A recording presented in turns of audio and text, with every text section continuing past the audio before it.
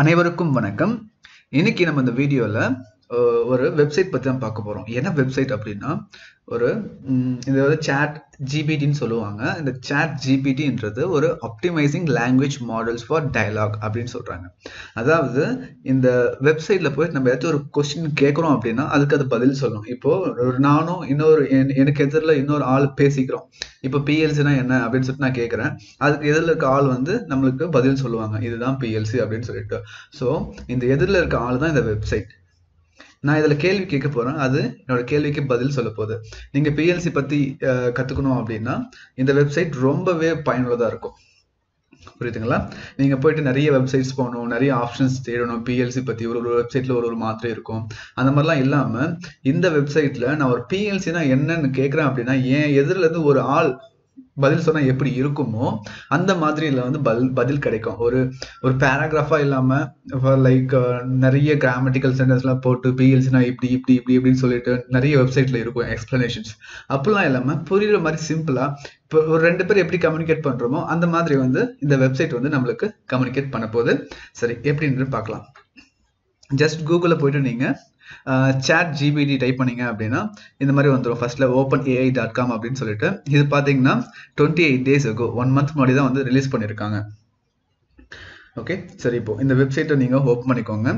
Open பண்ணிட்டு இதில் try chat ஜிபிடின்னு இருக்கு. ஸோ இதை கொடுங்க. இதை கொடுத்ததும் உங்களுக்கு லாகின் பண்ண சொல்லும்.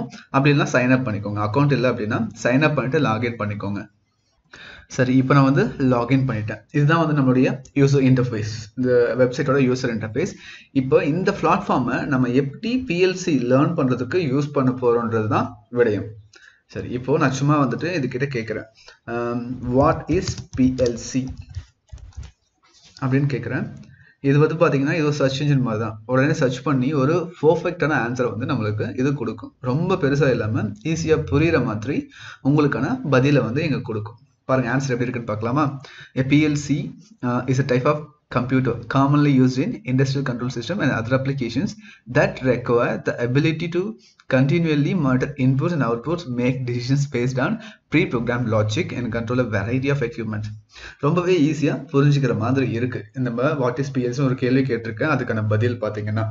சரி, இப்போ பிஎல்சி டைப்ஸ் இப்படியே கொடுக்குறேன் பாருங்க.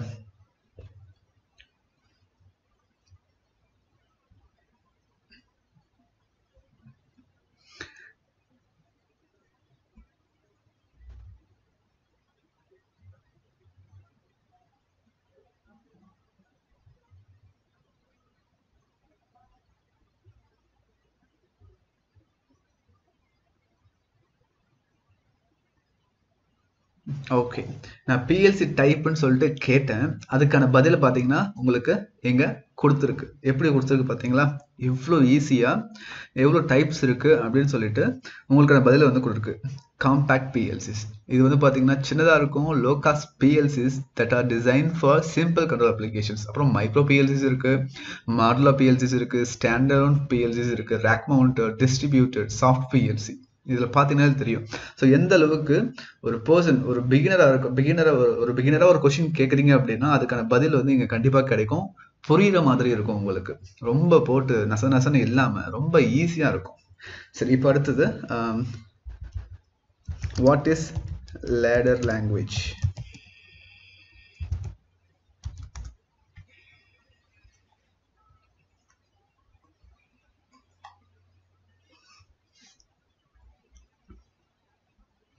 வாட் இஸ் லேடர் லாங்குவேஜ்னு போட்டிருக்கேன். அதுக்கு பாருங்க ஆல்சோ நவுன் அஸ் லேடர் லாஜிக்னு போட்டிருக்கு. அதுக்கு ஆட்டோமேட்டிக்காக இது வந்து பார்த்தீங்கன்னா நம்மளுக்கு பிஎல்சி யூஸ் பண்ணுற ஒரு ப்ரோக்ராமிங் லாங்குவேஜ்.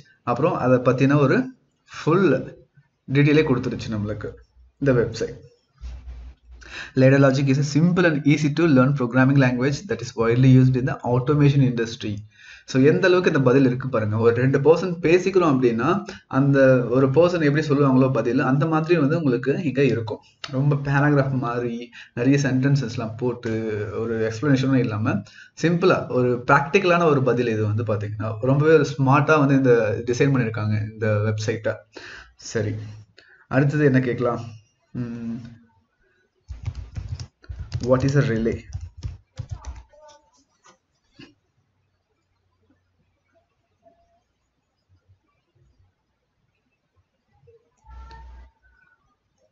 ஓகே, அதுக்கான பதிலையுமே ரொம்ப தெளிவா இங்க கொடுக்குது.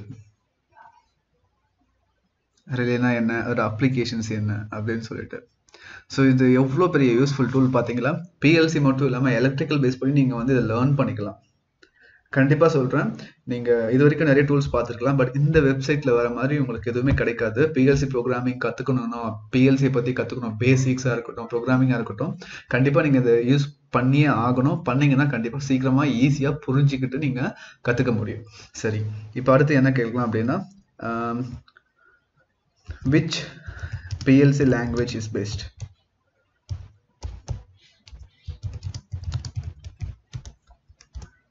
Oh, question spelling mistake ஆயிடுச்சு. which PLC?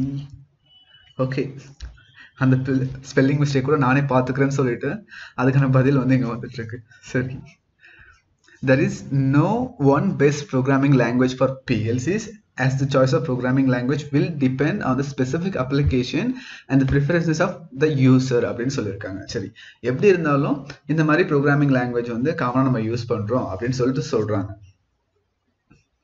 Ultimately, the best programming language for PLCs will depend on the specific applications அப்படின்னு சொல்கிறாங்க. அதாவது ஒரு some uses வந்து பார்த்தீங்கன்னா graphical languages like ladder logic வந்து ப்ரிப்பேர் பண்ணுவாங்க ஸ்ட்ரக்சர் டெக்ஸ்டை பேஸ் பண்ணும்போது. அப்படி இல்லைன்னா ஒரு சில ஆப்ஷன்ஸ் இருக்கும், அப்ளிகேஷன்ஸ், அந்த அப்ளிகேஷன்ஸ்க்கு ஸ்ட்ரக்சர் டெக்ஸ்ட் தேவைப்படும், அங்கே அந்த மாதிரி யூஸ் பண்ணுவாங்க. அப்படி இல்லைன்னா நீட்ஸுக்கு ஏற்ற மாதிரி, அப்ளிகேஷனுக்கு ஏற்ற மாதிரி யூசர் வந்து ப்ரோக்ராமிங் லாங்குவேஜை சூஸ் பண்ணுவாங்கன்னு சொல்லிட்டு இங்கே பர்ஃபெக்டான ஒரு ஆன்சர் வந்துருச்சு. ரொம்ப இழுக்காமல் இதெல்லாம் நம்ம யூஸ் பண்ணுறோம், இதில் எதுவுமே பெஸ்ட்டு கிடையாது, நம்மளோட அப்ளிகேஷன் பேஸ் பண்ணி தான் நம்ம யூஸ் பண்ணுவோம், ஆனால் மோஸ்ட்டாக யூஸ் பண்ணுறது லேடர் லாஜிக் அப்படின்ற மாதிரி நம்மளுக்கு தெரிய வருது. சரி, இப்போது ப்ரோக்ராம் போடலாமா? ப்ரோக்ராம்னா எப்படின்னா PLC program for start the motor. இப்போ பாருங்க என்ன வருது மட்டும் பாருங்க, கண்டிப்பா உங்களுக்கு ஆச்சரியமா இருக்கும்.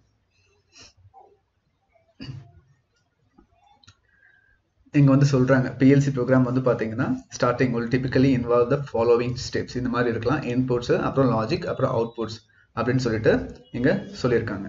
சரி,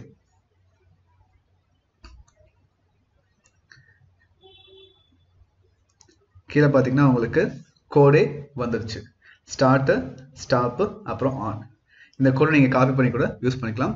ஒரு சில மிஸ்டேக்ஸ் இருக்கலாம், ஆனால் நீங்கள் வந்து இதை எடுத்துக்கலாம். ஓகே,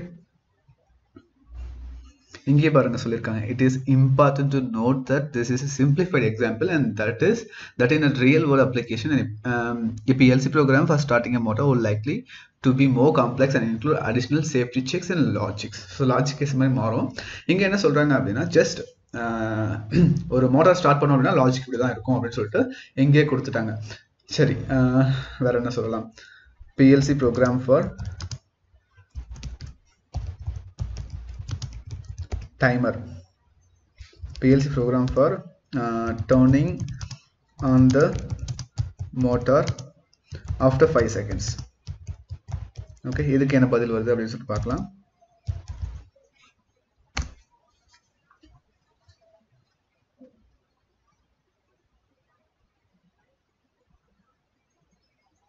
ஓகே, இங்கேயும் சேம் அதே மாதிரி இன்புட்ஸ்னா என்ன, அவுட்புட்ஸ்னா என்ன, டைமர்னா என்ன, அந்த மாதிரி எக்ஸ்பிளைன் பண்ணிட்டு இப்போ அதுக்கான ப்ரோக்ராம் வந்து உங்களுக்கு கீழே டிஸ்பிளே ஆக போகுது.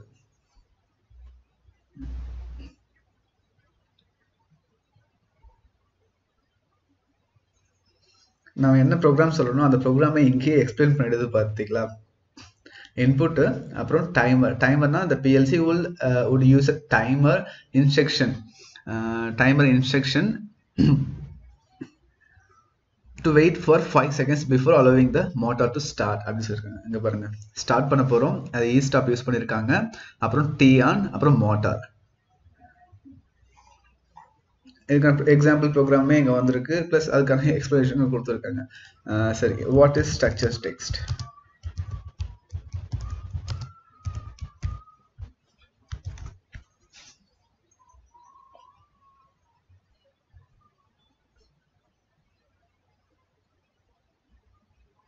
பாத்தீங்களா, நீங்க என்ன கொஸ்டின் கேட்டாலும் உடனே உங்களுக்கு இங்க ஆன்சர் கிடைக்கும், இன்க்ளூடிங் ப்ரோக்ராமிங் எக்ஸாம்பிள். ஸ்ட்ரக்சர் டெக்ஸ்ட்ல உங்களுக்கு ஈஸியா ஒரு எக்ஸாம்பிள்ஸ் தான் இது வந்து நிறைய கொடுக்கக்கூடிய தன்மை இதுல இருக்கு. அடுத்து பாத்தீங்கன்னா PLC ST ப்ரோக்ராம் எக்ஸாம்பிள் இந்த மாதிரி சொல்றேன், என்ன ஆகுதுன்னு பார்க்கலாம்.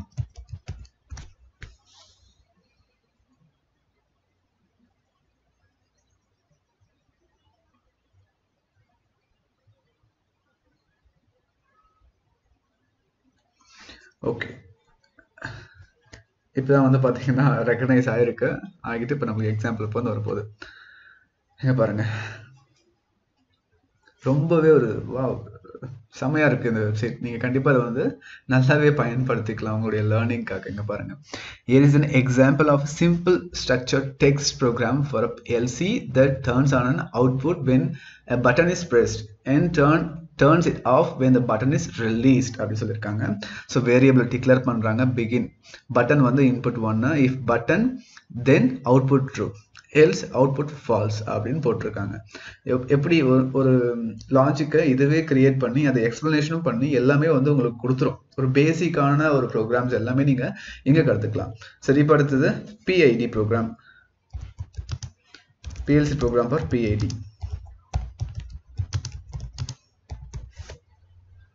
கண்ட்ரோல் அப்படின்னு போடுறேன்.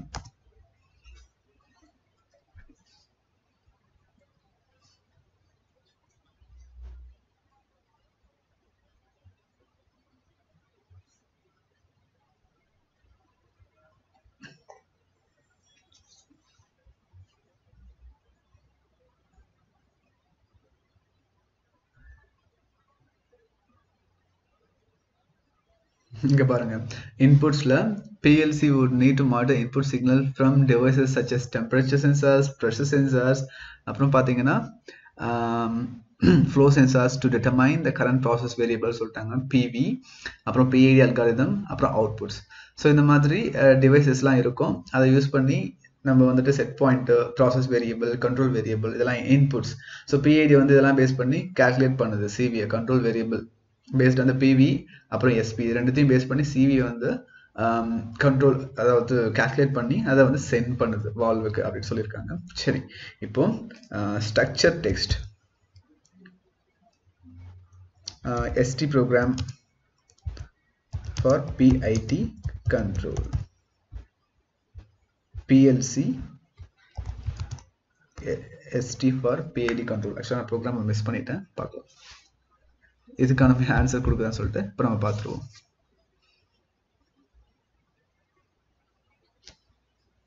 பார்த்தீங்களா, நான் PLC ST for PID control போடுறேன், அதுவே ஆட்டோமேட்டிக்காக detect பண்ணிக்குது. Control system using structure text அப்படின்னு சொல்றது. இங்க பார்த்தீங்களா, ரொம்பவே நல்லா இருக்கு இது.